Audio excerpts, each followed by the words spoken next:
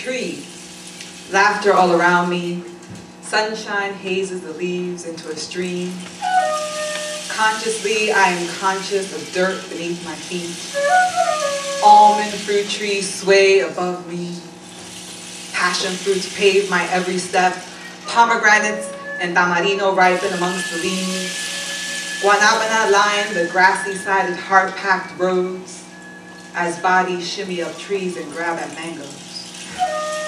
Fruits are tucked underneath tongues and sucked of their pulp. Stomachs swollen with glee as golden syrup goodness trickles down fingers quicker than my tongue can lick it, past wrist and forearms.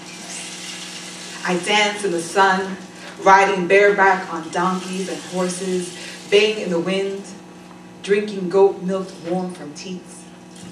I embrace the memories of my mother's childhood like they are my own, enamored by her stories of Santiago.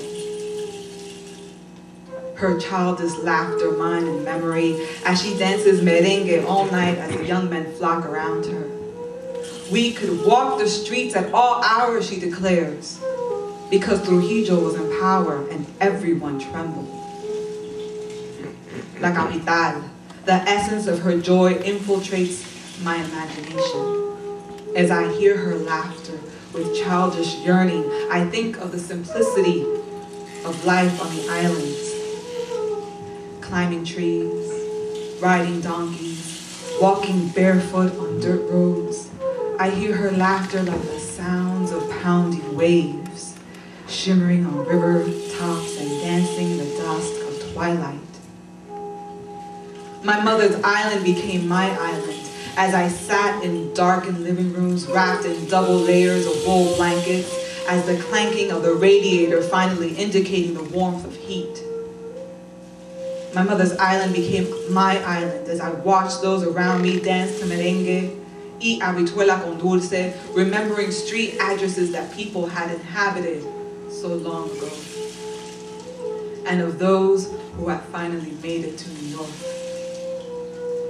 My mother's island became my island because she told me so, reminding me of my culture and roots. My mother's island became my island. La Capital, my eyes, Los Altos de Chabón, my hips, Puerto Plata, my feet, Barahona, my heart, San Francisco de Macorís, my hands, Santiago de los Caballeros, my head. My mother's island became me.